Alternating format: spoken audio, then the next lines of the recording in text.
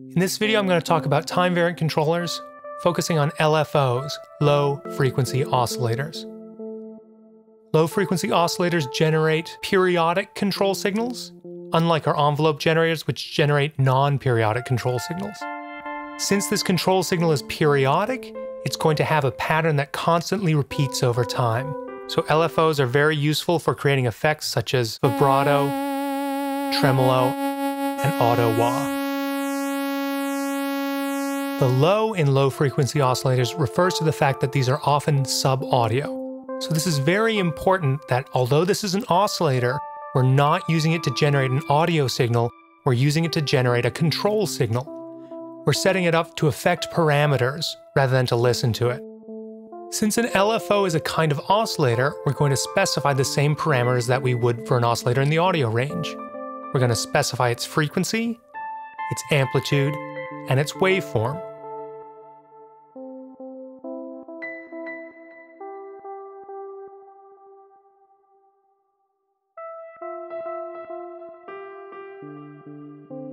When we talk about LFOs, often we call the frequency the rate and the amplitude the depth in order to distinguish these controls from an oscillator in the audible range. So, with this periodic control signal, we need to consider what we're going to apply it to. If we take the LFO control signal and we modulate an oscillator's frequency or pitch, we can create vibrato.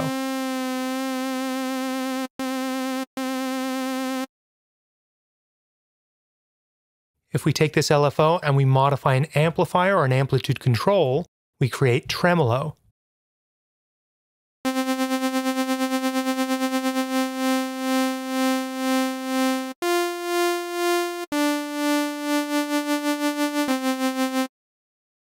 If we take this LFO and we modify a filter's cutoff frequency, modulating the timbre, we can create a wah-wah or auto-wah effect.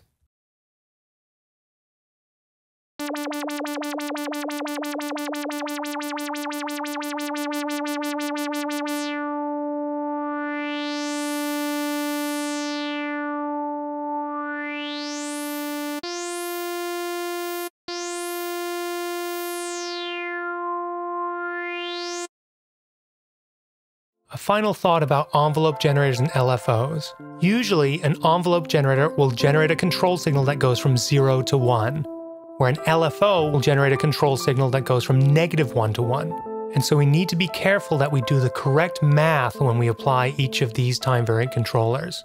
Different systems will handle this in different ways, but oftentimes you're going to be multiplying and then adding, taking the control signal that comes out of your time-variant controllers and multiplying it to change the range, and then adding it to change its offset.